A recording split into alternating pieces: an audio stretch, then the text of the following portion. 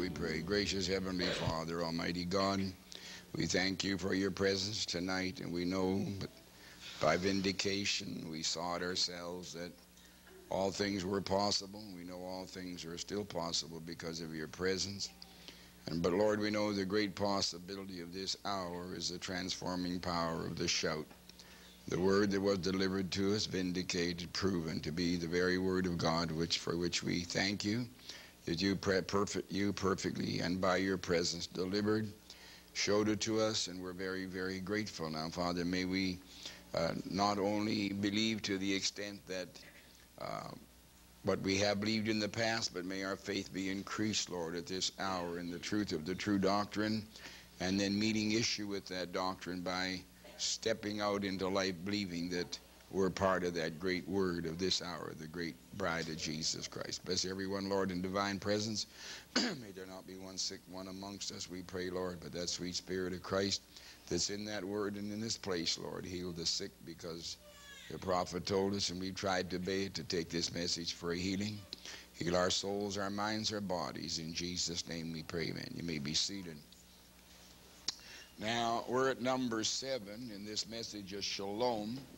And since having finished commenting on Brother Branham's opening remarks and having also started on the actual message itself, Shalom, which of course was based on the scripture of Isaiah 60 and Psalm 62, we have already discovered that this sermon follows the pattern of the majority, if not all, of Brother Branham's messages. And that pattern is to bring forth doctrine and conduct, or passive faith and active faith, based on vindication.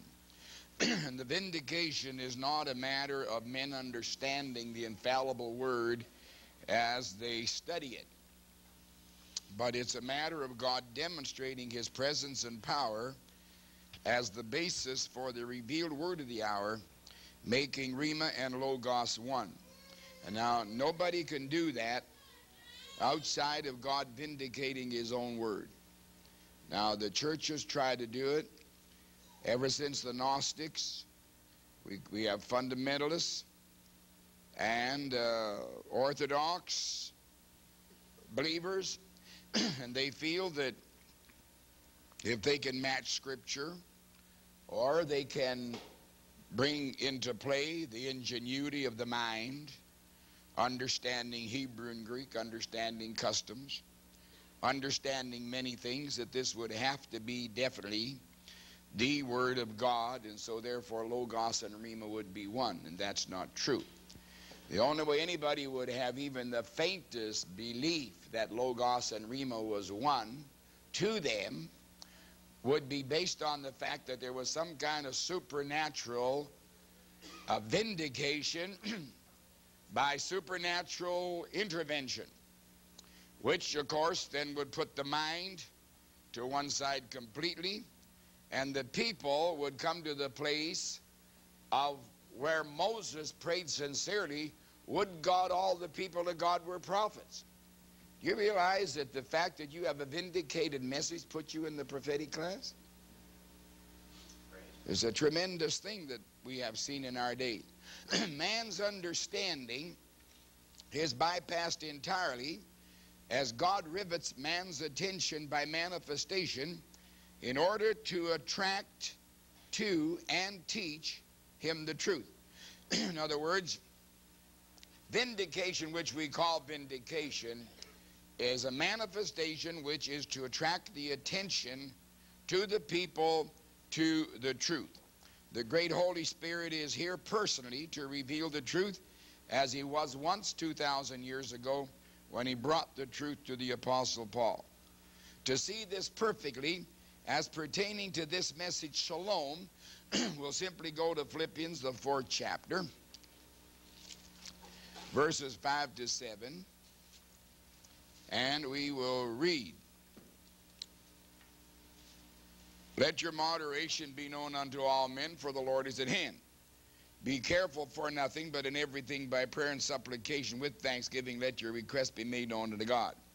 And the peace of God, which passes understanding, shall keep your hearts and minds through Christ Jesus. So this lets you know here, as Paul has already told us in 1 Corinthians 2, that God bypasses the human mind. This peace that Brother Branham is speaking of for 1964 and also for consecutive years does not come by an understanding of the human mind. Although the human mind will be an instrument that God uses as a receptacle, but it will not be the originator or the discerner in itself of any truth of the Word of God. It's going to be based upon a supernatural revelation. Now, with that also, we notice, as I've said here, looking at verse 7 again, the peace of God, which passes all understanding, you could say bypasses the understanding perfectly and entirely, and is completely a revelation. We can hook up or link up to Galatians, the 5th chapter, 5 and 22 to prove our point. And it said, but the fruit of the Spirit is love, joy, peace, long-suffering, good gentleness, goodness, faith, meekness, temperance. Against such there is no law. Notice it says the fruit of the Spirit is peace. So therefore this peace is generated by the Holy Spirit. Now, what is the conduit of the Holy Spirit? It is not simply word, it is revealed word. Because you could be so clever and you could be so understanding as to memorize every verse of Scripture and say this is going to do it, and it won't do it. It'll bring greater and breed more horrible confusion than ever, because now you know a whole lot more and don't know what to do with it. It's just like having a whole lot of sand on your front yard, and somebody comes by and says, well, that fella must like sand, so I'll dump 3 more truckloads on. If you didn't know what to do with the first truckload, how are you going to handle the 3? Well, that's what we're looking at here. So what are we trying to tell you? We're trying to tell you, Brother Branham's sermons never fail to bring across the vindicated word, which is the conduit of the Holy Ghost, which is the energizer, which brings forth his energies. So we're seeing Brother Branham is running true to form. Thus we see again the revealed word. Revealed by vindication is the conduit of the Holy Spirit. And from there the Holy Spirit brings us his own peace, the same as he brings us his own love. My peace I give unto you, not as the world give unto you. Now the world can take the word of God. His Brother Branham said, any man's hand can open this book, but he said only the Holy Spirit can truly open and reveal. So you see, we are cutting ourselves down to where I don't know any other church has ever cut itself down. And I've been preaching for a long, long time now. Just about 50 solid years. Looking at all these things and all the theologians, they do not understand what we are trying to see tonight. So the Holy Spirit brings us his own peace. So let us ingest very carefully what Brother Branham said, going back to Isaiah chapter 60 and a couple verses there. Arise, shine, for thy light is come, and the glory of the Lord is risen upon thee. For behold, the darkness shall cover the earth, and gross darkness the people. But the Lord shall arise upon thee, and his glory shall be seen upon thee. All right. So we're seeing here what Brother Branham is setting forth. In this scripture, he is talking about a light rising upon the people and darkness arising upon the people. With that in mind, let's go back to Galatians, the same chapter, beginning at verse 17. For the flesh lusteth against the spirit, and the spirit against the flesh. You got a war on. And these are contrary one to the other.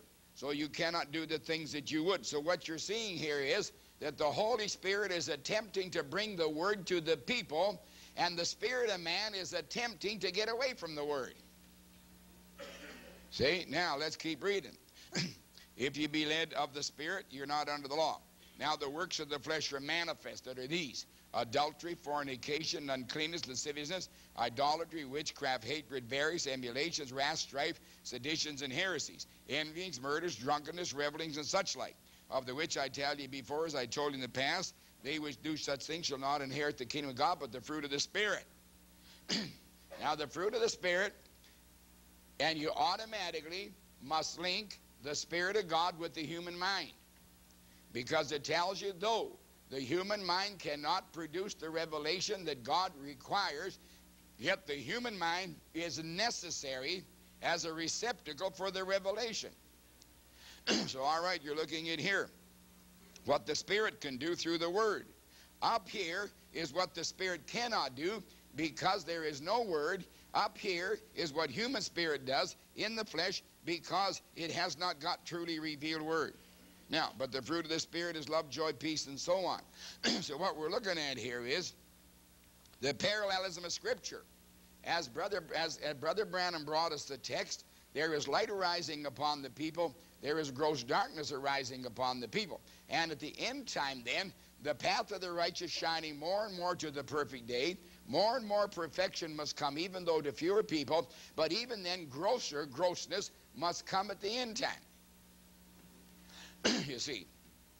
So we can see here how Brother Branham has brought us this truth so carefully, showing us vindicated Word is the basis. Now let's go back again and see the book of Romans, the first chapter, beginning at verse 16. And we cannot give it enough attention to these scriptures, although I guess we've read them many, many times. Paul said, I'm not ashamed of the gospel of Christ, for it's the power of God unto salvation to everyone that believeth, to the Jew first, also to the Greek. For therein is the righteousness of God revealed from faith to faith, as it is written, the just shall live by faith. All right, so therefore the gospel, which is the Word, the good tidings, has everything to do with faith, and faith is a revelation. So now we have the Holy Spirit and the Word together, converting the sinner and bringing that man into the place where God wants him. Now watch, for the wrath of God is revealed from heaven against everything that turns down the gospel. You say, Brother Vail, you're putting something in there. Come on, read your Bible.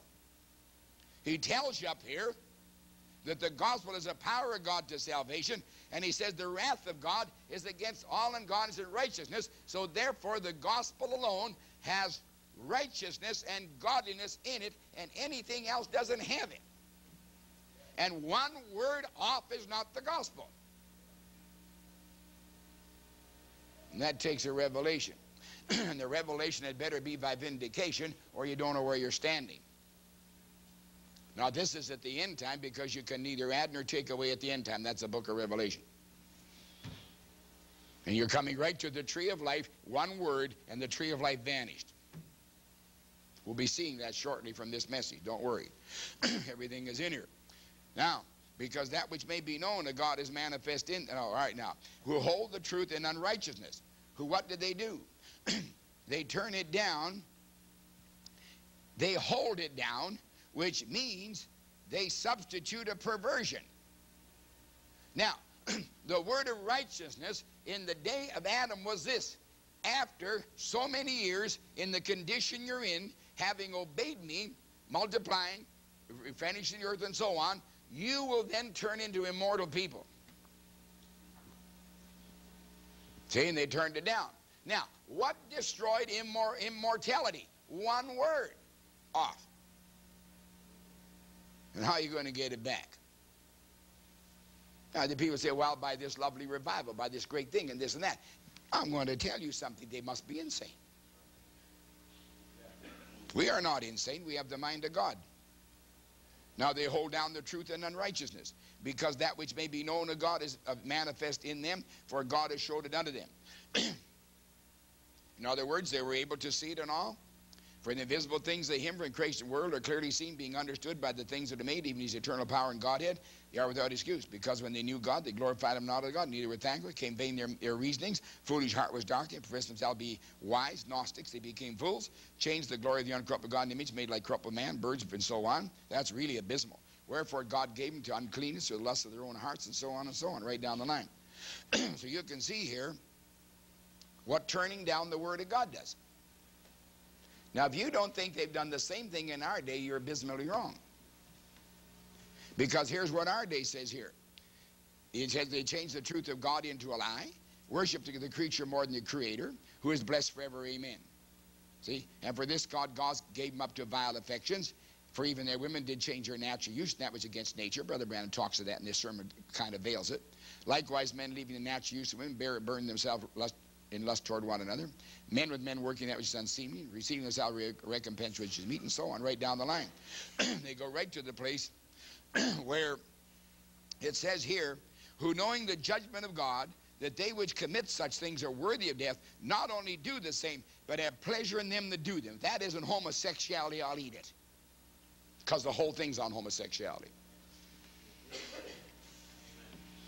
The condition the world's in, see. Now, let's look at Isaiah chapter 57, 15 to 21. Now, what I'm doing, I'm backgrounding for this message because we're going to hit the message tonight as Brother Branham starts it. 57, and we're looking at verse 15.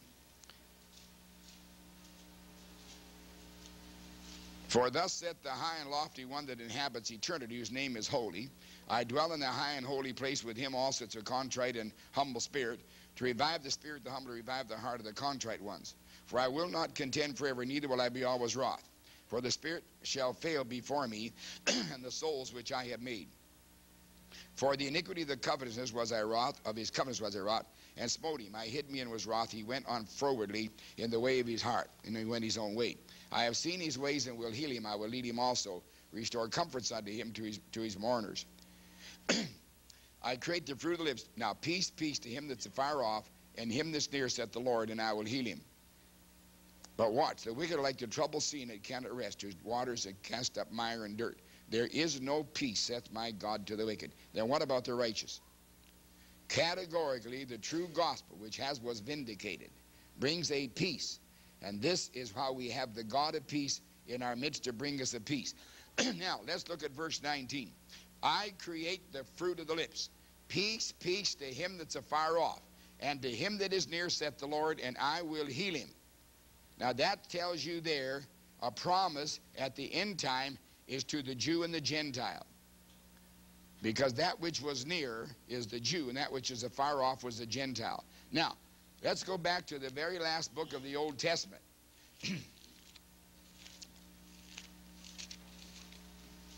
I create the fruit of the lips. Malachi 3:16.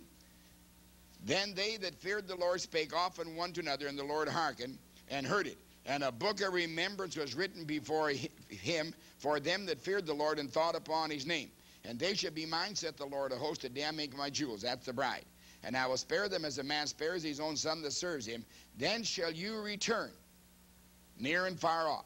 Discern between righteousness and wickedness, between him that serves God and him that serves not. Now I hope you caught what I was saying here. In verse 16, the talking of the revealed word at the end time will bring the peace of God into the lives of people.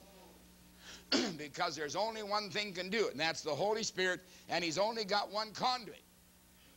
And you can try every measure you want and go every way you want, but as I read the Word of God tonight, there is no way you will get the true thing. You can get a counterfeit, but you cannot get the real peace of God.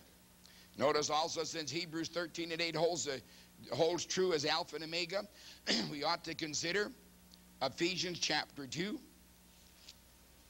14 to 22.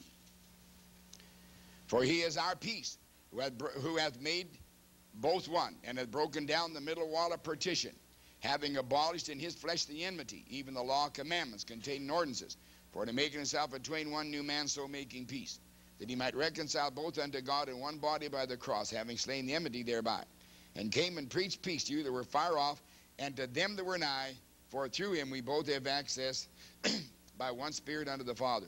Now therefore you're no more strangers and foreigners, but fellow citizens with the saints of the household of God, and are built upon the foundation of the apostles and prophets. Remember, Brother Branham said over there in the seals in the ages concerning, I'll make him a pillar as a part of the foundation, the very foundation, Jesus Christ himself being the chief cornerstone, or corner, in whom all the building fitly framed together grows into the holy temple of the Lord, in whom you're also built together as an habitation of God through the Spirit.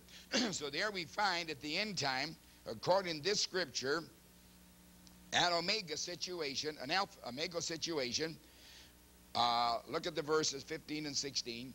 Having abolished in his flesh the enmity, even the law of commandments contained in ordinances, for to make in himself between one new man, so making peace. Now, in other words, the enmity lay in the fact that man could not do according to any word, even under the best conditions, which was in the Garden of Eden.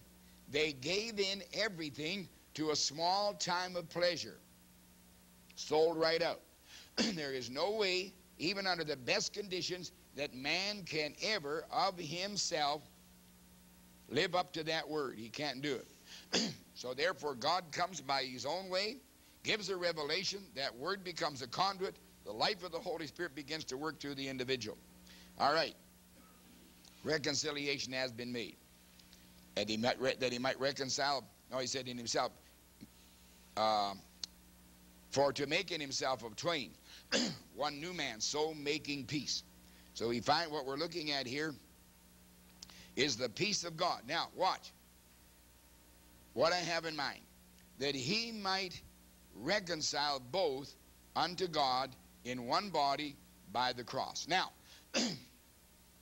what happened in the beginning? God and man split asunder, and there had to be a reconciliation. And in the Garden of Eden, there could not be a reconciliation.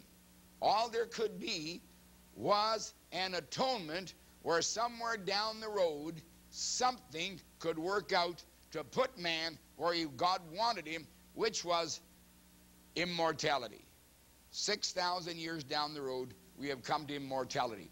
That means we have come to perfect reconciliation, where God says, I will now let a man in his present condition, see, come to the very tree of life and live forever.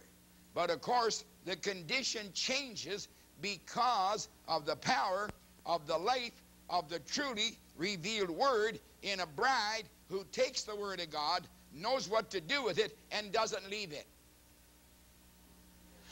I've been preaching all along here now, and last recently more than ever, especially down in Beaumont, that you have a vindicated word.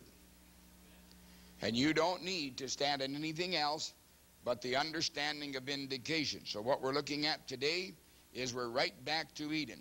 We are right back to reconciliation. In other words, let's face it, what Calvary bought and paid for was not dispensed at one time. It was dispensed it was actually dispensed by bringing up those who look forward to it, and is being dispensed today. And the last point is a reconciliation, not simply an atonement. Now, atonement is wonderful. Thank God for the atonement. There couldn't be reconciliation without it. But you got to remember, we are now at the end time reconciled. Notice Jesus said, behold, I stand at the door and knock. And if any man hear my voice, come on out and sup with me and I with him. That is a perfect reconciliation, because it doesn't tell of a future departing. That speaks of the hour of John 14, when he said, I'm going to go away, but don't worry, in my Father's house are many mansions. If it weren't so, I would have told you. But he said, I'm going away, and the place is prepared for you, and when I come, that next time, we will never, never part. This is reconciliation. Reconciled to a bride that fell away. And the appearing over in Matthew 25, the shout comes, behold the bridegroom, not cometh. Behold the bridegroom, come out to meet him. And those that came out to meet him were twofold, a wise and a foolish. But one had the conduit, which had the word for the Holy Spirit. Like he said to those Pharisees, you can't have the word because there's no place in you for the word. Consequently, they could never have the Holy Ghost. The Holy Spirit could not fall upon that seed because there was no seed there to bring it to life. So you see what you're looking at here. You're looking at the very end time. All right, so here we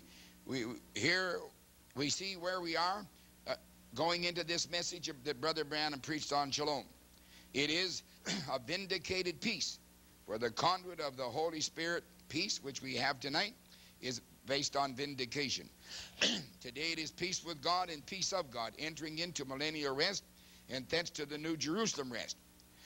Vindication says it's all here now, fully exposed, fully operational, changing our mortal frames and all frames of the entire universe, all going back to original harmony of God, and beyond the original Because the original was not the consummate plan. Immortality was. Now we're into process. So we see this going on now by vindicated revealed word.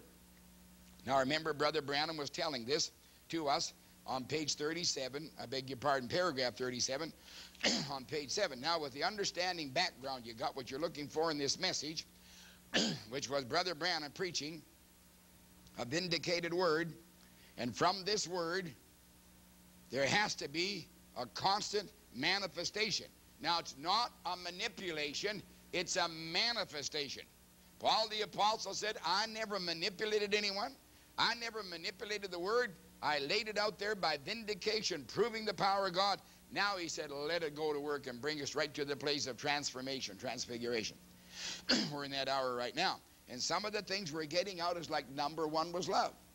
I preached on that many a sermon, and I know that the brethren would literally hate me for preaching it. I almost hated myself because it sounded like I was trying to duck an issue, trying to destroy something that God had for us, this love, you know. But I'm going to tell you, the Bible said the love of God shed abroad in our hearts by the Holy Ghost, and there's only one conduit for the Holy Ghost, that's the Word.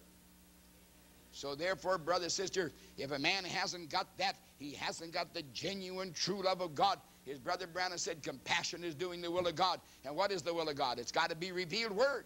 It cannot be word, because that can be misdirected and misdivided word, like Cain had. He said, you offered well, but if you have not rightly divided, have you not sinned? In other words, doing God a service, as Brother Branham preached, was an absolute sin in the face of Almighty God. It was an insult to God without a revealed word. Now, where does it leave the world? You tell me. See, listen, you think I'm fired up? I'm not fired up. Just standing here plain natural normal. I know what I'm talking about. Of course, you help me. It's all right. Okay. Paragraph 37. David speaking here. God is our rock. Now watch what Brother Branham says. God is our rock when God has been revealed to us. He's not your rock if he hasn't been revealed. Well, say, bless God, the word says so-and-so. And then one person's got one God. One person's got two gods. One's got three gods. God knows how many gods they got, or don't have. All right. Let's find out if you got a rock tonight. Ephesians 1:17. Paul praying that the God of our Lord Jesus Christ, the Father of glory. Now there's the real God, the God of our Lord Jesus Christ. Now who is the God of our Lord Jesus Christ, I'd like to know. Well, they say there's three of them. Well, that's, if Jesus is God, how could God the Father be his God? Do they take turns worshiping each other? Ah, you didn't worship me this time. It's my turn now. Well, let's put our names in a hat. See who gets worship first. Yes, I make fun of these things. You bet I do. Sarcastically, I make fun of them because they deserve nothing but contempt. Listen to what it says, that the God of our Lord Jesus Christ, the Father of glory, tells you there's a Jesus Christ, he's got a Father and he's God, may give unto you the spirit of wisdom and revelation and the knowledge of him. Now, let me tell you something. If you haven't got that rock in the last hour that precedes the resurrection, because the resurrection comes right after this rapture, you haven't got a rock. You have got sinking sand. And you're not going to make it. I'm not going to make it. Oh, you got to listen. You got to get down to live or die, sink or swim. This is it. You got to become an identified cult. You got to become a heretic, according to the way you worship. See? Now he said God is our rock, only on condition that God is revealed to us. Now what if it's a wrong revelation? What if you end up like Khomeini and his gang of cutthroats, the Iranians, and all those illegitimates that were fostered by Abraham listening to his wife? That shows you where the woman takes, and she represents the church. Oh, she can produce all right. You talk about the mule producing, she'll have produced the mule. And outwork them. That's that world church. I want sisters getting mad at me, but I'm going to tell you one thing. The men type certain things and women type certain things. And don't think I'm pushing on you tonight if I take a crack at the female sex on the ground of a type, because let's face it, the Antichrist is a man, and the devil takes full control of him. So we're not hitting the sexes. We're hitting the fact of what's what. See? You got to look at the picture. So God is only a rock when he's revealed, and that had better be the right revelation. Now, Brother Branham starts on his sermon. Paragraph 38. Now, my text for this morning is an odd word, shalom. Shalom in the Hebrew means peace. And that's what I say to the church this morning, shalom, that's peace. Now, he makes a little statement here, as though Brother Branham would like to impress you with the fact that he knows different languages. I've seen him look down the audience after seeing a man 25 years back, maybe seen him once a year, so-and-so and so-and-so. Now, why do you think Brother Branham talks about Finland?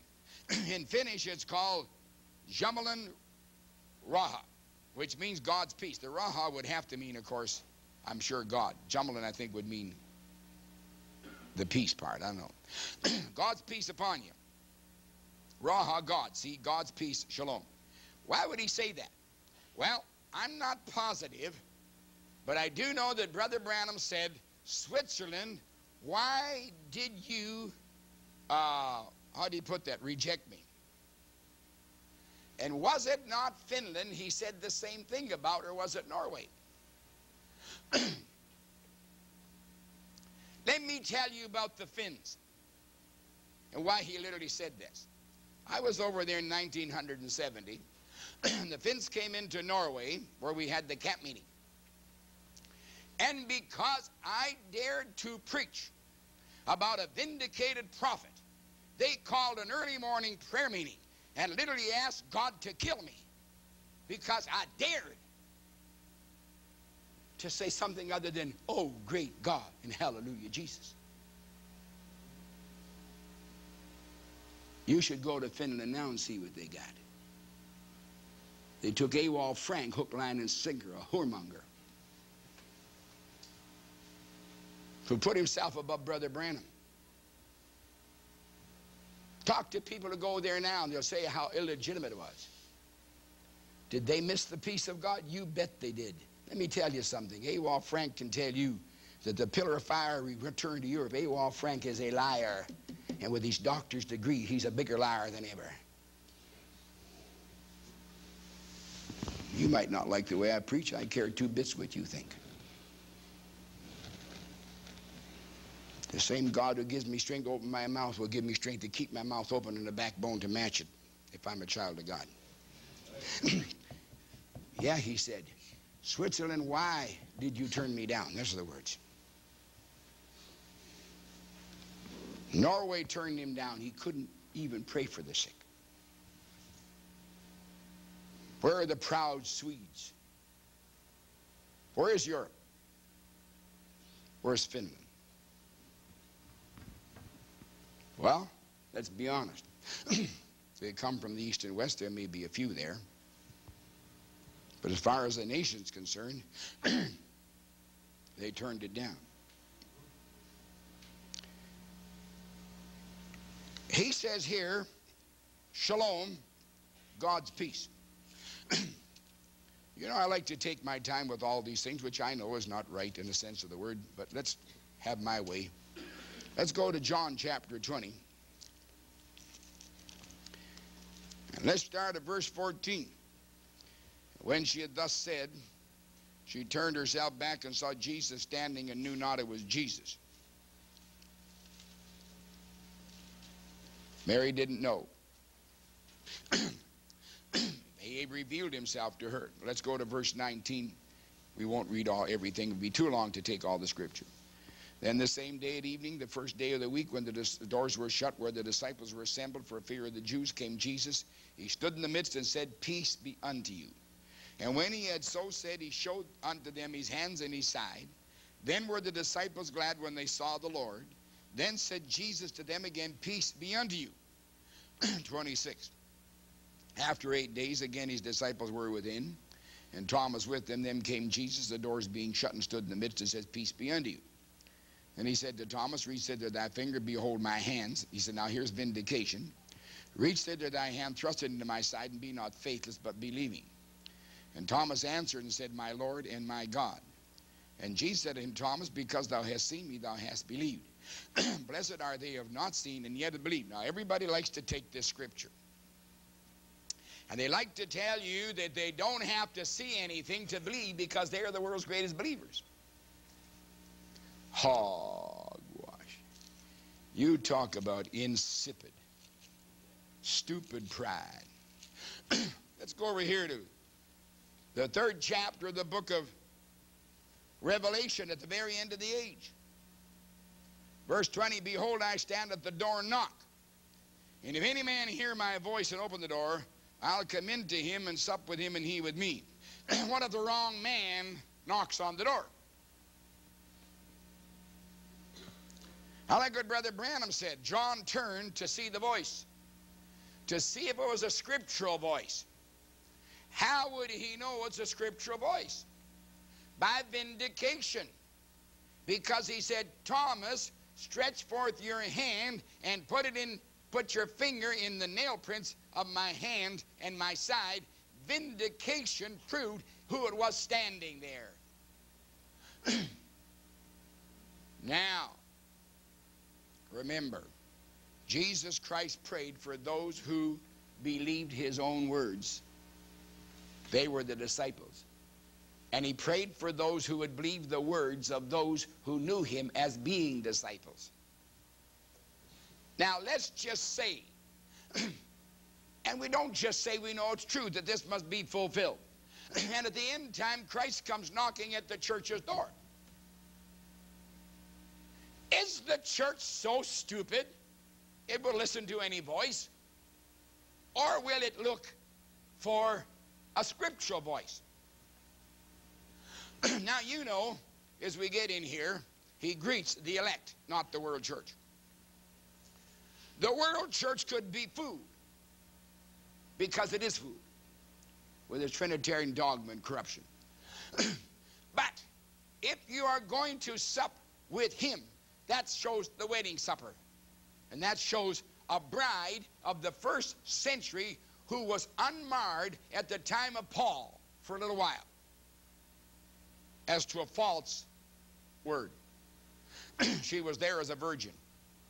Now, do you think for 1 minute that Christ will consort with a whore? Now, I tell you, I'm a funny guy and I'm one of the last breed, but thank God there's young men here today of the same breed I am. You might look at a woman, but it was touch not, handle not. I've had one, and that's all I'm interested in. They're brethren here of the same category, young preachers, which weren't before. They're men sterling in their morals. If my wife had had another man before me, I'm sorry, I would have booted her out, period. I believe I would. I'm getting a little softer now, a little milder, because we've had about 50 years together. But I tell you, except for the last maybe 10 years, she'd have been booted out regardless. As Brother Brandon said, if you married a woman like you could have 10 children by her, you can divorce her and marry somebody else that is a wife. Do you think for 1 minute if my integrity, which is so low, which my consorting with a woman would be actually based upon sex, because that's what attracts people, do you think that Jesus Christ would consort with some whore? Do you think he'd knock on her door and say, open up to me, as in the Songs of Solomon, and say the beautiful things about her? Why, unless she was a virgin of the highest order, he wouldn't give her the time of day. How do you know it's a scriptural voice? By vindication.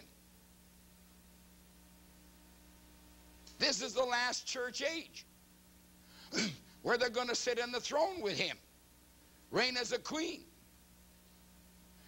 Now, let me put it this way. You can be a Mary Magdalene, you can be a, Salome. Which if you are, you're a salami, which is a bunch of horse meat cut up and put in the skin. It's the same thing. Salome, salami, Mary Magdalene, 714 devils, run right with 1,000 men, and be born again. No problem. But one word off, if you're no longer a virgin. The Roman Catholic Church, oh, they've got it all doped up. You want to be a virgin? Well, it's okay if you pay the priest or the pope enough. He'll sprinkle holy water on you. Listen, there's a prophet by the word of God who sprinkled the holy word of God upon the people. Or brought her back to virginity. Certainly. He wouldn't consort with some miserable prostitute and put her on the throne. Do you think Ahasuerus the king, when his wife turned him down, what did he look for? He looked for the fairest, finest virgin amongst the Jewish ladies. She was beautiful. She proved to be a real queen. What man loves a slob? Do you think God loves slobs? Listen, we're getting to the nitty-gritty and the points here, brother, sister. God does not overlook his own principles. Not for 1 minute. It was a scriptural voice. And the scriptural voice spoke of peace because it said, you are the sinless, spotless, virtuous, righteous bride of the Lord Jesus Christ. Now, if that doesn't give you peace, what will? You say, well, Brother Vail, how do I know? Because the prophet was vindicated. You say, well, do I take all those things he said? Yes, you take all those things he said. Because if you're not all glorious within and without, you are not bride. So if your humility, which is gross pride from the devil, would say, well, Lord, I just can't believe that about myself. Ain't fit to be queen. Amen. Yeah, I'm going to tell you something. Many a woman better examine what kind of a ring her boyfriend gives her, because it could be paste, as they call it. Many a woman who has fabulous jewels has imitations made up of even cheaper grade zircon set nicely after the real thing. But you think for 1 minute that the lover of our souls, the Lord Jesus Christ, the heavenly bridegroom, would give us a lot of paste? In other words, are the promises of God the pure jewels of God that are real and rich? Or is it just some junk that he makes up? In other words, can you rely upon his word? Because it's vindicated, you can. Now, if it wasn't vindicated, you couldn't. Look at Eliezer. He went down and he spoke to Rebekah and he said, listen, little girl, I want to tell you something. I'm here for my master. He's got a lovely son, and he wants to marry some girl from your household. You could be the one. In fact, I just asked God to little special thing that you'd offer me water and even say to draw for my camels also, and that's exactly what I asked God, and he did it. Now I said, look, if you think I'm selling you a line, I'm just going to give you a little token here, a handful or two of what I brought you to let you know what's in my master's hand that belongs to his son if you marry him, and I think you're the girl that should. Well, do you think Eliezer gave her a line of some sort? Was it some kind of paste jewelry he gave her? Now, do you think when he finally got her on the desert, he didn't take her to Isaac? And when she got to see Isaac, don't you think he was just as handsome and even much more so than the old boy said? Why, they had a love match of more than a century.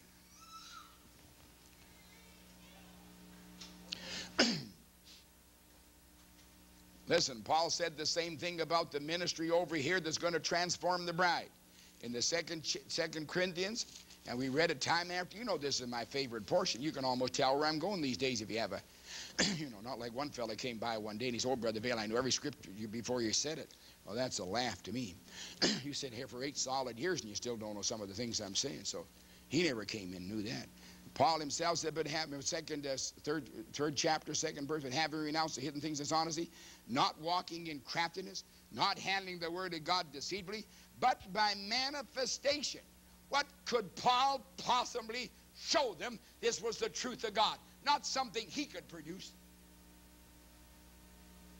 Hey, listen, If I was younger and had the agility of some of these Pentecostal hoopla guys, I could get up here and demonstrate to you I've got the Word of God, bless God, by kicking my feet over the pulpit. Yeah, they've done that too, and all these crazy things. That doesn't prove anything. I might be as strong as Brother Branham said his dad was, lift up 500 pounds. Or suddenly have the strength of the woman who couldn't lift the front end of the car, but she sure could because her son was under it. And she picked up 2,000 pounds, and she was about 70 pounds. Something happened to her. The adrenaline began to flow. Yeah, I might do a lot of things, but I'm going to tell you one thing. This is not what the Word of God says. If you fall for just something a man says and can't back it up, like at the beginning here, in Alpha and Omega is the same thing, you know you're sick. In fact, you ought to stick around. I think I've got some sky blue stock I could sell you. I could buy it for a nickel and sell it to you for $1.50. You'd just be no problem at all because I'd be very convincing. What does it matter how good you're an orator you are? Paul was not an orator. He was exactly like Moses. He tripped over his tongue when it came to verbalizing. But he said, I want to tell you something. I had a vindication to commend everything I told you. Samuel stood there by vindication. When have I told you lie? When did I take your money? When did I do so and so? Brother Branham based not on prophets who brought the word like Moses, but based on prophets like Samuel, who could stand there and know from God and prove it by discernment and so on. He said the same thing. When did I ever defraud you, tell you lie, take your money, do so and so? Never one time did the vindication ever fail. Now there's where we stand today, brother, sister, on this peace. You say, when am I going to get this peace, Brother Vail? When you and I really, really, really, really understand vindication and stand with it.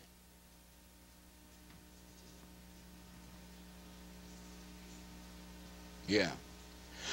Everybody, most people are sitting right on the fence. Sit right on the fence. If anything happens, they want to just turn and flop over the other side of the fence. Just like the bat, when the animals were winning, he said, I'm an animal. When the birds were winning the fight, he said, I'm a bird. Big fat liar is all he was. Bats in a dark cavern hanging upside down. Can't stand the light. I don't want to be in the bat crowd, brother, sister. I want to be there out there in the sunshine of God's grace. See, they turned it down. Too bad. Now he said, my New Year's message to the church, elected in Jesus Christ. Didn't say this is my message to the church. He said to the church, which is elected in Jesus Christ. He was defining to whom he was speaking. And he said it's for 1964. Not just church groups, but the elect, the lady of the church, Christ's bride. See, that's whom I am addressing. Now, back in 1964, Brother Branham talked to the elected group. In 1965, on Thanksgiving Day, in Invisible Union, he talked again to the elect lady. And I'm going to tell you, the man didn't pull his punches. He stood right there and he said, now you people talking in Jack Moore's church, you let him know plump and plain that they didn't believe. But they could if they wanted to. But he's speaking to the bride that came to that meeting and filled the church up, and on the telephone that Brother Perry Green had put in. Got the hookups. Now, in November 65, he spoke to the same in Invisible Union. Now, in this message, it is peace to the bride that Brother Branham is saying, and it is a salutation for 1964. In 1965, it is a thanksgiving for a union of that same bride with the Word. See? Not just peace with God, but the peace of God. Because the bride had turned back to being a virgin of the Word according to 2 Corinthians, the 11th chapter and verse 2. And now that bride is in Matthew 25, and she goes out to meet him, and therein she recognizes him. And in that meeting, she recognizes a shout, which is the message. Now watch what happens in 2 Thessalonians, not first now, But in 2 Thessalonians, the 2nd chapter, and in verse 13, but we are bound to give thanks always to God for you, brethren, beloved of the Lord, because God hath from the beginning chosen you to salvation, that's the elect lady, through sanctification of the Spirit and belief of the truth. And I want to say that word K in there can be used as a preposition, as same as a conjunction, which would then read, chosen you to salvation through sanctification of the Spirit, even belief of the truth. How is the Spirit of God going to do any sanctifying apart from the Word? Can't do it, brother, sister. There's no way. Now, Brother Branham goes on in paragraph 41. We are facing here in our two scripture readings a contrast, one to the other. And Isaiah says, rise and shine, for the glory of God has come upon you. The light is here. And then the very next verse he says, gross darkness is upon the people, this people. Now that we are in this period of a mixture of light and darkness, then my address to the church at this particular period of light and darkness is shalom, peace. Let's find out what it's all about, see? We're facing this year with both darkness and light. The world is in one of the most chaotic times of darkness that it's ever stood in. And yet again, it's standing in the most blessed light that did ever shine. What you got here is the two vines coming up. You have got the church in contradistinction to the world image, which was from the head down with Nebuchadnezzar to the filth of the Roman Empire, which was revived under Catholicism, making it a religious empire. Now, with the bride, it's from the feet up. In other words, it narrows and narrows to the place of headship. So what you have then, a bride approaching the headship of God, and you have the world approaching the complete headship of the enemy. They're growing side by side. So, there is a light that shines at the end time that is the brightest light that ever shone in church history, and there is a darkness that spells a chaos as there never was chaos in these 2,000 years, and I believe ever since the world began. In other words, there's a coming to the top. Now, notice Brother Branham said, the world is in one of the most chaotic times of darkness that it's ever stood in. And yet again, one of the times of most blessed light. Now, in this chaos, the bride is involved in the chaos, but will not remain a part of it. We go back to Luke, the 1st chapter, and notice in verse 17, the time of Elijah, which was John the Baptist, number 3. And he shall go before him, now let's read number 16. And many of the children of Israel shall he turn to the Lord their God. Now notice that.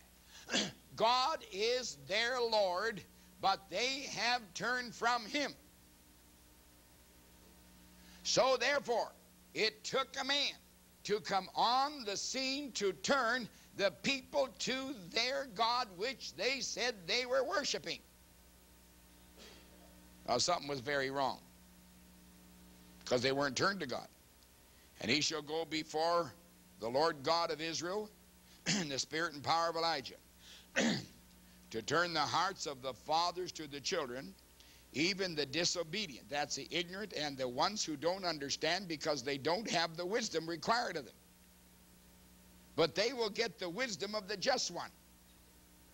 Through this man, they will acquire an understanding, and understanding disperses chaos. In other words, light will disperse darkness. Because the Bible said John the Baptist was a bright and shining light, but he was not that light. But he was a light to the light. Therefore, if a man claims to know the light of the world, which is Jesus, he had to have a previous light of some description pointing to it. You say what you want, but that's the Word of God. Because the Bible distinctly says the Elijah of this hour is going to turn the hearts of the children back to the fathers. Now, what does it turn the heart mean? It means even the disobedient. Those that don't have an understanding. This is not willful disobedience. This is the product of the hour, which is chaos coming out of darkness. Every table full of vomit. The book closed. And this book has been closed in a certain area under the seven seals. Now notice what it says. Even the disobedient to the wisdom of just, to make ready a people prepared for the Lord. It tells you right there that they do not know God as they ought to know God. They're the people of God. They're the children of God. But they are far from God in their understanding. And that's what the Bible teaches. My people perish for lack of knowledge. They are not knowledgeable in that which is of that hour. They didn't have to know what was back of them. They didn't have to know what was ahead of them. All they had to know was at that hour. That's Alpha. What about this hour? They have to know. There has to be an understanding. Now, the understanding does not come by men opening the book and reading and making comparison and think they can draw conclusions. You got to take it to where Alpha is. And Alpha sent a man to go before the Lord God to give an understanding. If William Branham didn't do that, I want to ask you, who's going to do it? Oh, they say, well, bless God, it just worked out that Bill Branham happened to be on the scene, and you bunch of idiots, you know, you took it to be, he'll point you to the light, you know. Well, hallelujah, I'm glad you say that. Because I don't think my ark could hold that number of people.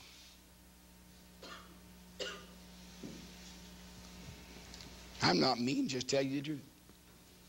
You give me one reason why I should applaud what God hates. Give me one reason that I should stand what God will not stand.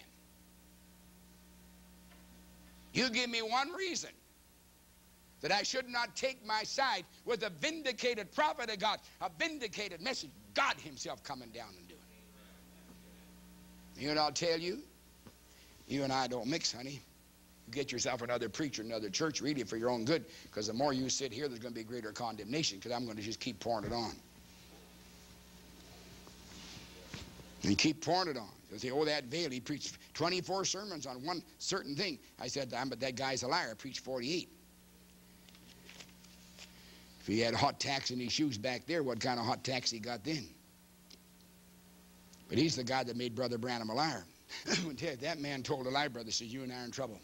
I'm going to tell you, whatever's behind him's in trouble, because the same thing is in the Word in the name of Jesus Christ. And God, this, whatever God's there, I've never seen him, but I've seen his manifestation, what he can do. That God doesn't lie. Nowhere near sheep and form, but one way, see. Chaotic times of darkness. Now the difference is just like it was in the beginning when there was gross darkness upon the earth. Well, was there gross darkness on the earth? It was on the water. The water covered the earth. The people cover the world today. God cleaned the world up. They say they had about 5 billion people back in the days of Noah. I don't know.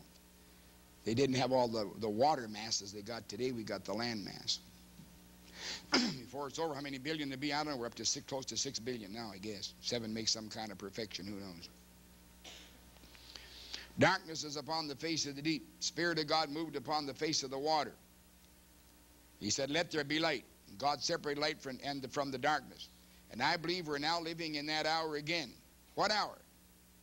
The hour that light and darkness are separated. In other words, it's no longer chaotic, because truth is vindicated as truth, and therefore anything else is error. No big problem. No big problem. God separated light from darkness, and he's pressing it to the other side of the world, and that the light might be made manifest. All right? The Bible teaches that when God set the lights in order, the ground itself began to produce because the seed was there. Two kinds of seeds, different kinds of seeds. So it is in this hour.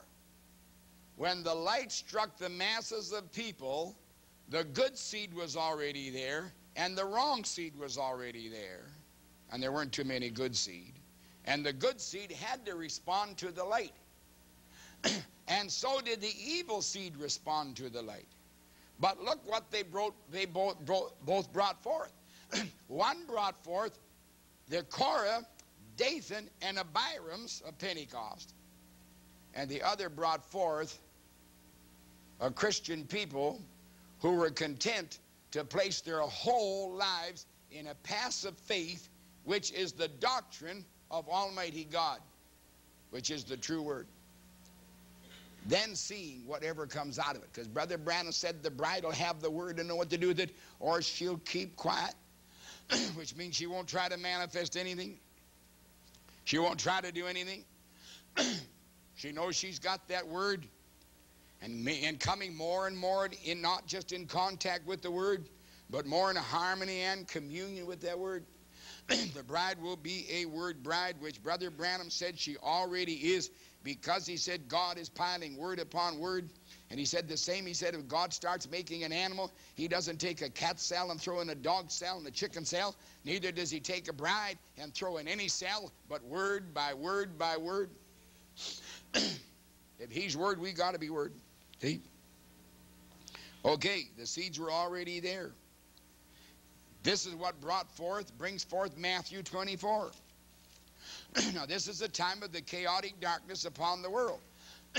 Because there's light in darkness.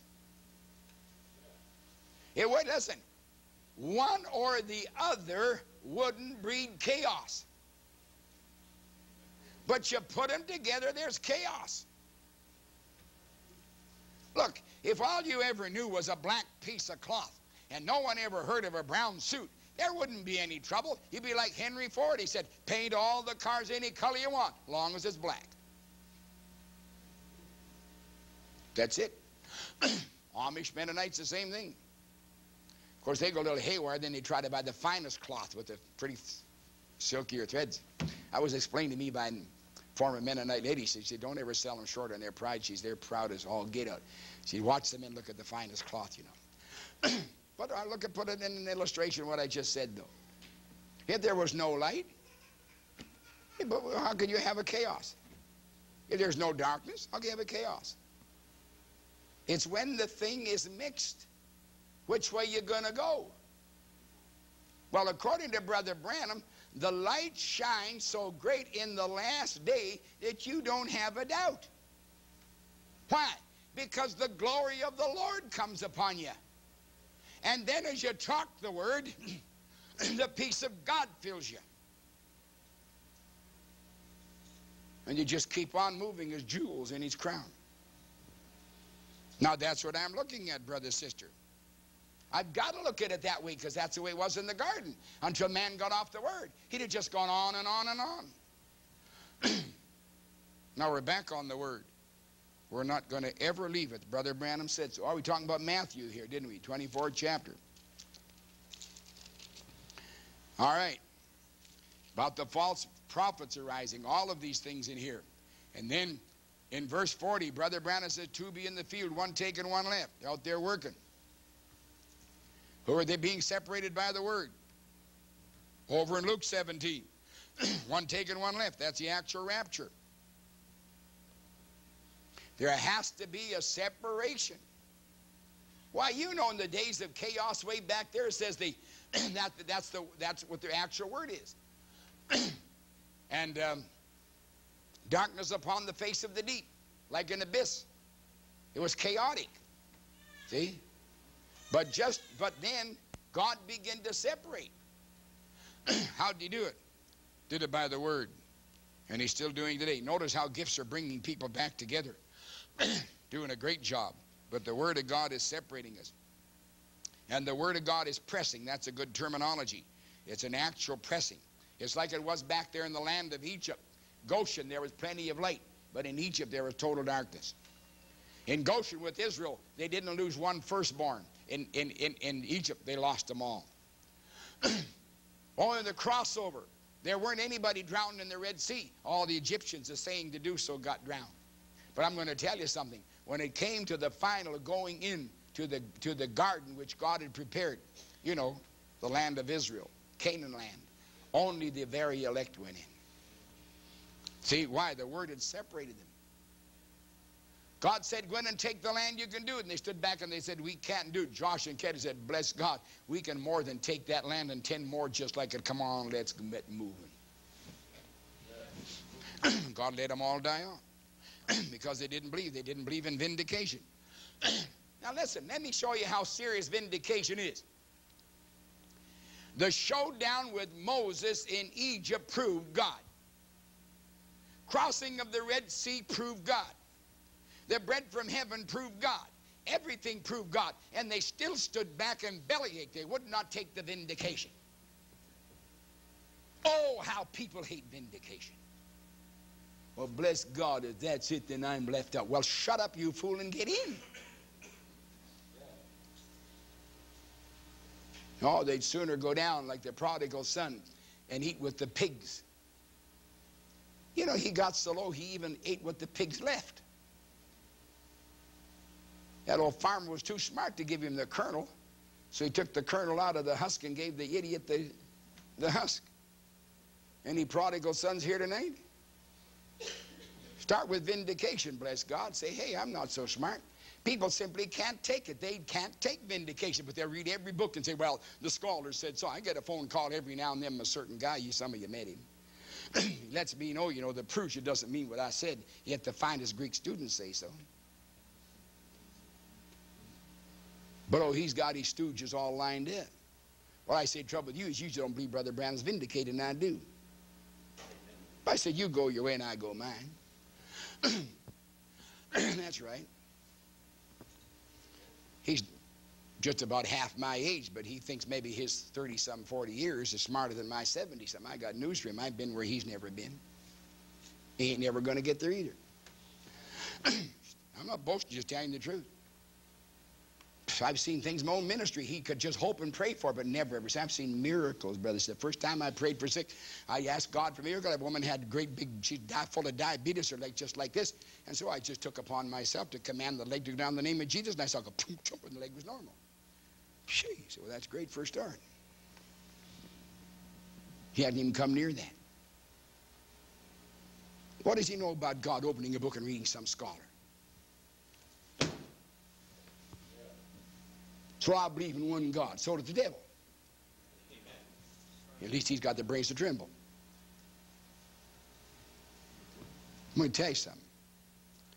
That devil believes in one God, and he knows one God is a whole lot tougher than 3 gods or 400 gods. That's why he sells Trinitarianism. Because when you deal with one God, you got one mind going one way, and look out if his mind's ever against you.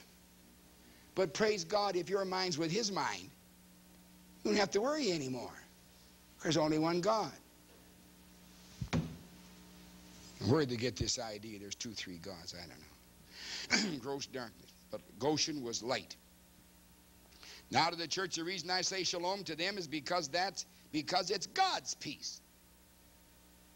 That's what I want to bring you this morning for the new year. See, now listen, God's peace. Okay? The rock revealed. God revealed is something to stand on, and you are now placed. Let's go to Colossians, the 3rd chapter, and I'm going to quit. I'm meaning to quit for a long time. I'll only be able to preach tomorrow morning.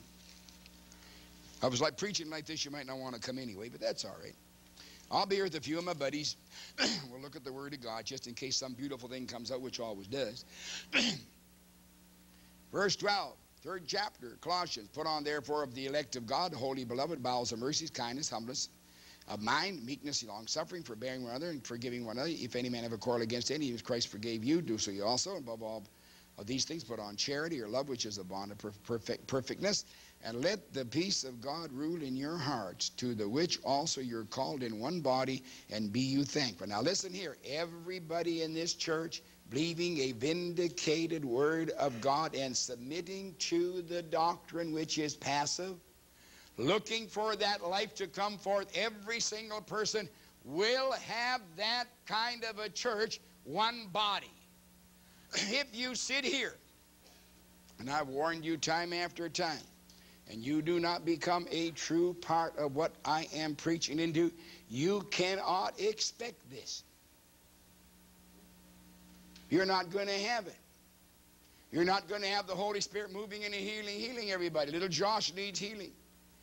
Aaron already got his healing, just sitting in a seat. Pete the same way. If he's sick, it's not what he once had. I've challenged the devils all the way to hell and back. I have my perfect healing. He's got his perfect. Pete's got his perfect healing. Let me tell you something. You are in a realm today you never were in. You say, well, Pentecost does the same thing. This didn't come through Pentecostal people. This came through a word. This came through a church where the Spirit of God moves, that sweet Spirit of Christ, bringing forth the manifestation. And we can have it and have it all the time. But it tells you right here, are called in one body. Churches know splits. They know this, they know that. I'm going to tell you, there's going to be a church that never splits, because she's already done split away from the splittingest. She's made her split. You know your hearts, brother, sister, and I'm not so stupid. I know them pretty well too, because I preach this word all the time. Examine your hearts and begin to understand. Do you understand vindication? Or is this a catch, a phrase? Are you standing on it? Or are you still in some little position where maybe you could just fall over somewhere? You're sitting on a fence. There's no fence anymore. We've turned a corner. Time and eternity is mingled. You realize what I'm saying tonight, brother, sister? Although I may sound rough, I'm preaching very, very kindly to anybody that hears it here and hears me on a tape. Actually, I'm trying to tell you, it's all over. If time and eternity is blended, where is your soul now? Where are people? Plead with you young people. Plead with your homes. I'm going to talk more and more about these things that must be brought to light. And you've got to begin doing them. Now that's an active faith. Your passive faith is in a vindicated prophet who could not tell you anything but the truth. It was this one who came down with a whole ring of angels. Embodiment of the Holy Spirit. Brought a vindicated word. And when you truly see that, accepting the truth of the word, and I believe I preach it as Brother Branham preached it, then there must be a product of the life of the word within the vessel. I don't care if it's just an earthen vessel. What's that got to do with it? The same light, brother, sister, that's shining on the earth that brings forth a seed is going to bring forth a body that was brought forth by seed also. And it was the seed of God that brought it forth. Coming in the resurrection. Changing our very bodies. This isn't some little hoopla. And I'm going to preach it this way and preach it until it gets a hold of me, bless God, like I wanted to get a hold of me. All right, to the church I say it's God's peace.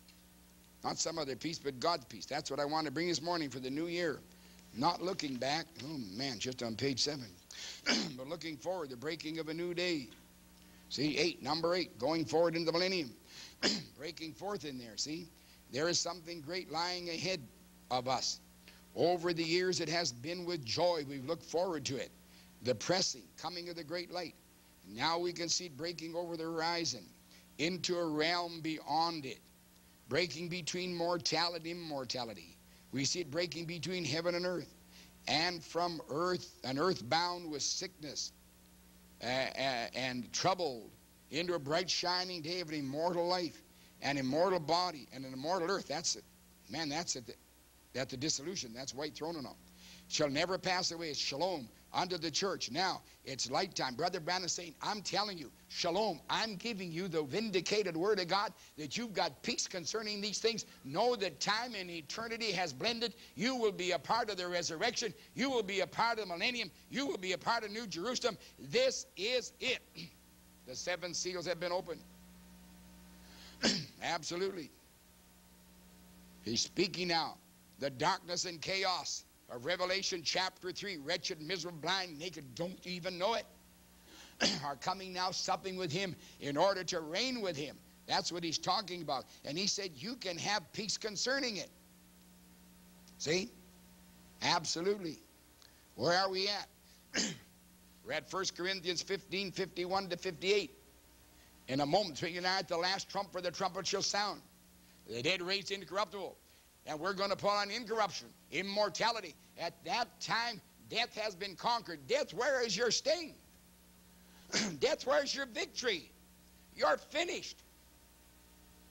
Brother Branham talked about Paul looking that right in the eye. It didn't mean one thing to him. Just get out of here. Bless God, it was all over as far as he was concerned. William Branham the same way. See? Brother, sister, listen. That's what faith in the vindicated message does, because no other message can do it. Nobody understands 1 Thessalonians 4:16.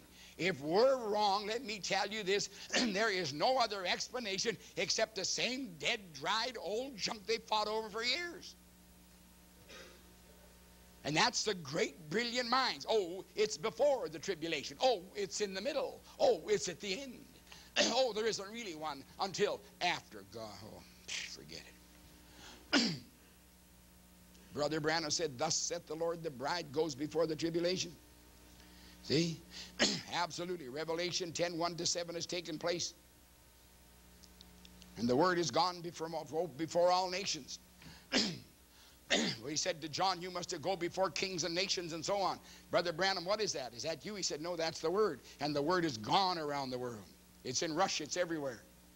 And all the world screamed and said, oh, look out for Russia, look out. Brother Branham said, look out for the church. And now Russia is like a little puppy dog.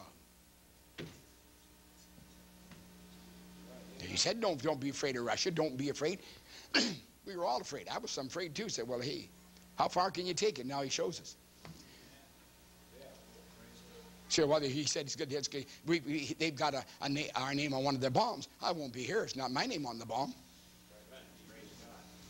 Roman Catholic Church is on it too. They'll pull a double cross. Don't worry. They always have. All right, that's as far as we're going to go, and that's too far. I'm going to leave it at kind of a naughty place here, and I'll see tomorrow morning I can get our thoughts back to where we're going.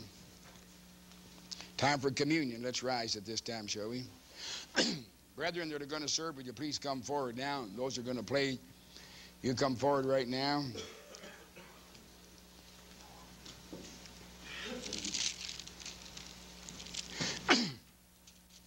And we're going to read out of 1 Corinthians.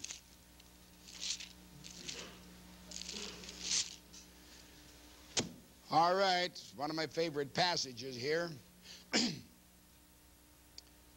Paul said, I'm going to deliver to you what the Lord delivered to me. And he did it. Said the same night that Jesus was betrayed, he took bread. When he given thanks, he broke and said, take, eat, this is my body broke for you. This to remembrance of me. Now that's pure and simple what he said, so that's what we do. After the same manner, he took the cup when he had supped, saying, this cup is a New Testament in my blood. This do as oft you drink in remembrance of me. Oh. He didn't say in the sense of death in this particular point that death was there. See, the life was shed. So now we look for life, don't we? The broken body signified the blood had run out. The blood signified the life come back upon the believer. Now, for as oft you eat this bread and drink this cup, you show the Lord's death till he come. That's exactly right. It's all based upon the death of the Lord Jesus Christ. We honor that. But I'm going to tell you one thing. If he didn't rise, it wouldn't be any good to us. If the Holy Ghost didn't come back, what would have been the use? What wouldn't have been? Come on, look at the scripture. What's it all about? Just what we're talking about tonight. Made the way. Wherefore, whosoever eats his bread and drinks his cup unworthily See? Not discerning. That's the idea. In an unworthy manner. Cain took the Bible in an unworthy manner. Took the first fruit sacrifice in an unworthy manner. Off the word. Brother Branham said no man has a right to take this until he's full of the Holy Ghost. And there's no way you're full of the Holy Ghost unless you're piling word upon word. Doesn't come by feeling anymore. Manifestation. So if I jump around and get you all roasted up like the old Pentecostals, you say, well, Brother Vail sure got the Holy Ghost. We had the Holy Ghost tonight. You're all wrong. Because at this age, he doesn't lift his voice in the street. He doesn't have to pull things off. He just comes in like a stranger, and if you can recognize the stranger, you're fortunate. He comes and he's gone, and he takes a bride with him. If you can't see that, brother, sister, I'm sorry, but you can take communion. Hey, look, I'm not going to judge you. I'm just telling you wrong. Let me tell you the positive side. If you take communion with that understanding, everything that's in it's yours.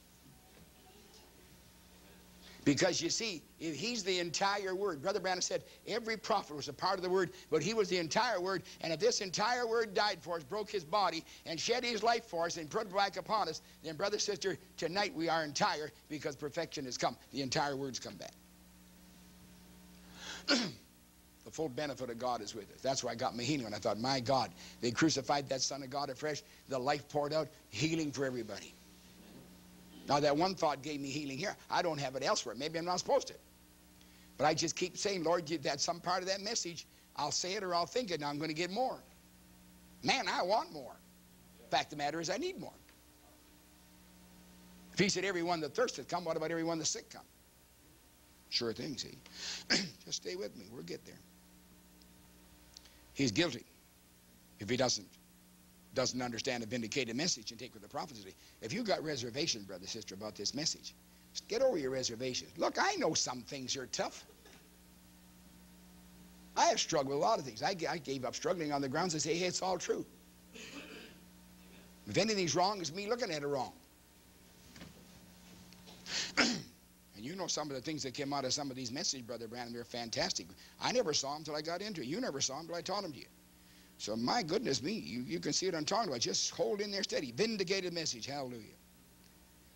Tell you, how is it vindicated? The life came back. The living God. Examine yourself. Drink of the cup. Otherwise you get condemned. For this cause many are weak and sickly among you. Many sleep, many die. What about the hour that it says they don't die?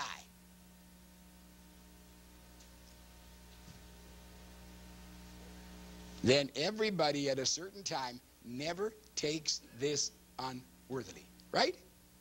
Come on, you get what I said? It says if they take it unworthily, they'd get sick and die. Well, there's coming a time when people will not be sick and they won't die. They're not going to die. Then there's going to be a group of people who take these elements before they get out of here. And the full life and promise of God in each person getting out of here mortal. Now, by the grace of God, I believe we're getting somewhere. We're beginning to move up. I feel real good. I don't know about you, but I feel real good. Now, because they're off the word, that's where it all starts. Because Brother Branham said adultery is not a sin, it's a symptom or the evidence of sin. Smoking, drinking are not sins. They're attributes or evidences of sin, which is unbelief.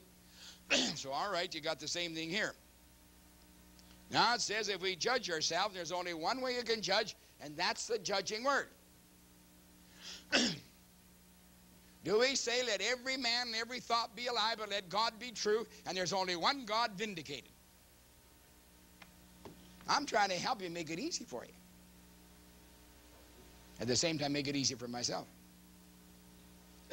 I don't want to be getting you all easy-fied down there and me all hardified up here, you know. It's having a terrible time. And I'm not, don't worry. I know what I'm doing. Let's keep moving. If you judge yourself, discern. You judge him faithful. But when we are judged, we're chastened, we're corrected to the Lord, and we're not condemned with the world. Behold, I stand at the door and knock. Don't add or take a word now. Stand right there at that scriptural voice. Watch the good things come. Wherefore, my brethren, when you come together, tarry one another. What is the main concern? The main concern in this hour is that nobody in this church be off the word. The passive comes before the active. Always before the active. If you don't have the passive, the revelation, you won't know what the rest is. Okay? If any man hunger, in other words, he wants to bring something into here that doesn't belong here, he's not supposed to do it. He's supposed to just absolutely mix nothing with this. Okay. Hey, Josh. Hey, Josh. See him, Norm. Come on up here, son. We're going to pray for you. I saw him sick. I don't like to see little kids sick. It's bad enough when I'm sick and I'm an old man. This time I got sick and died. But there's nothing worse than seeing little kids sick. Come on, son. You think I'm big enough to pick you up? Okay, grab a hold of me. Okay, let's pray. Gracious Heavenly Father, we've done our best, Lord, as far as the word's concerned. I might not be the best sounding board you got, the best reflector concerning this word of the last day. But, Father, I believe what I've said concerning the word is there. And there's a full possibility, oh God, for this boy to be completely healed. Even if I didn't say the truth, there's still a possibility. But, Lord God, because it is true, I'm looking for him to be completely healed and delivered. And, Lord, I believe what's his trouble is the immune system. And, God, there's enough word here to make his immune system perfectly clear, because that's the filter. And your Spirit, Lord, in that filter to help him. And I believe, Lord, at this time you set him free, oh God, to be completely whole and delivered. Satan, we say, take your hands off this little child that God dedicated to you. The enemy of his body, whatever it is, cannot have a control, because we're dedicating it to the Lord God and Father. We believe the life that's in the word here will take care of every single problem and be set free. In the name of Jesus Christ, therefore, Lord, we believe for the healing and pray for that healing, and thank you that you help him, that there'll be no more occurrence of this, God, but he be well, and other children like him. In Jesus' name we pray, amen. We love you, buddy. You believe, don't you? You're a good believer. Now, you're going to be just fine. That's the way we want it. All right? Let's bow our heads in prayer. Heavenly Father, we come to you now at this time. Lord God, for the taking of these emblems and for foot washing which is to follow. We ask you, Lord, to bless each one, that we may really realize what we're talking about here, that we're not a people, Father, that are any longer afar off. That's not it anymore. We've been completely nigh unto you, because you drew nigh unto us. As the prophet said, the one that's in our midst one day become incarnate to us. And now, Lord, as we have this word here, Lord, you said you were listening for the people that we're talking to each other. And this is like a conversation, Father, we have in this church, where we sort of talk to each other on this great word and then get together and talk it, Lord. And so we were counting ourselves now, Father, to be able to come to you in the right way, in the right attitude, everything exactly right, partaking. So now there is the only correction we will get is by further revelation of your word, and the correction, Lord, in our bodies, which will be a greater correction toward that day of immortality, when the transforming power of our God is moving in us in a way as it moved way back there in type in Abraham. Father, we're looking for this help according to your word, and we thank you for it in Jesus' name, amen. Brother Lloyd, are you around here somewhere? Good. The brothers and sisters in here, come on right along here. And then the rest you can start coming from the back as you usually do. You just move right along. Took a little more time than I really meant to, but I can't help that. Time is all I got.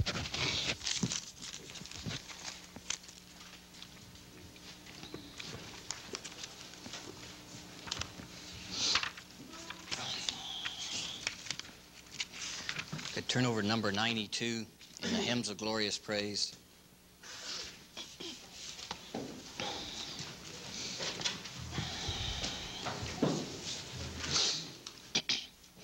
Number 92, Lead Me to Calvary.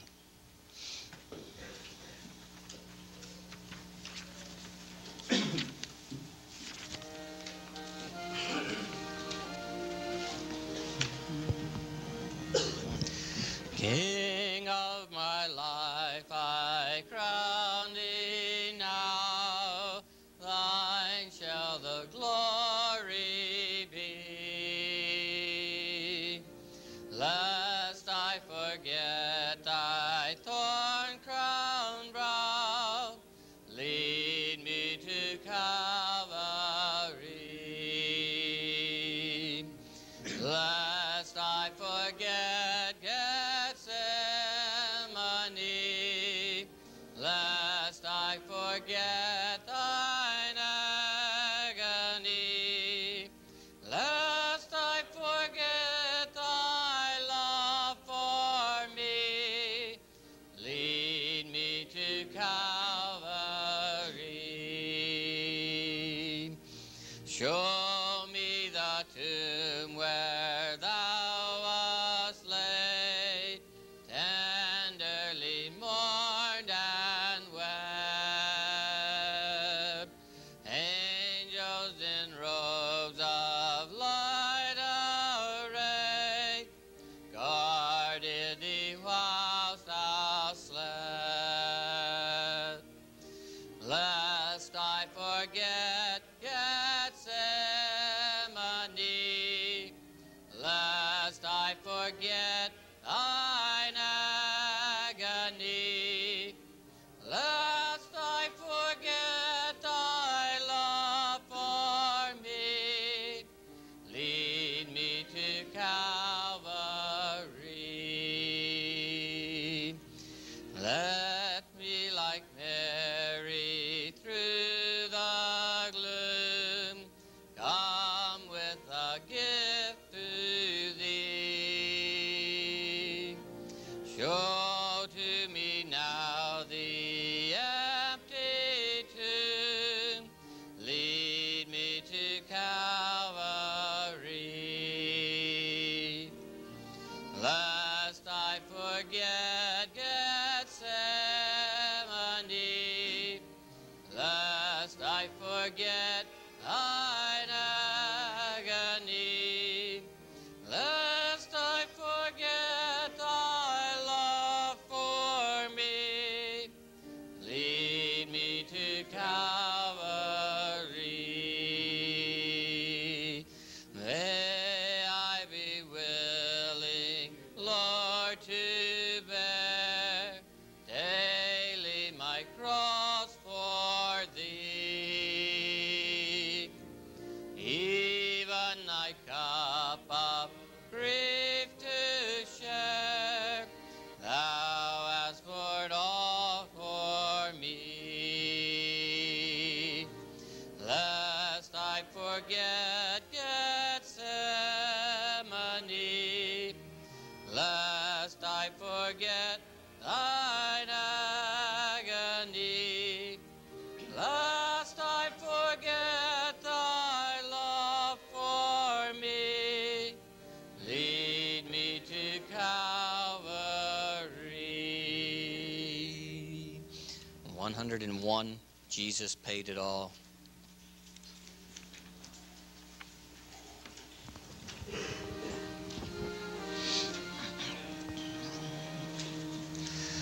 I hear the Savior say, thy strength indeed is small.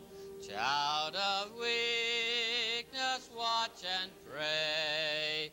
Find in me thine all in all. Jesus paid it all. All to him I owe. Sin had left a crimson stain. He washed it white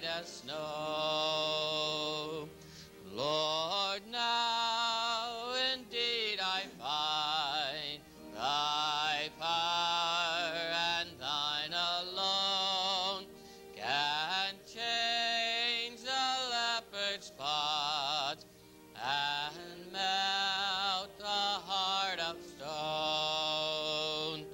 Jesus paid it all to him I owe. Sin had left a crimson stain, he washed it white as snow. For nothing good have I, whereby thy grace to claim. I'll wash my garments white in the blood of Calvary's Lamb. Jesus paid it all to him I owe. Sin had left a crimson stain, he washed it white as snow. And when before the throne I stand in him complete, Jesus died my soul to save, my lips shall still repeat. Jesus paid it all to him I owe.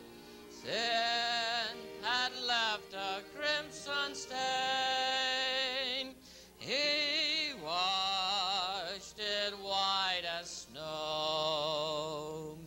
88, when I survey the wondrous cross.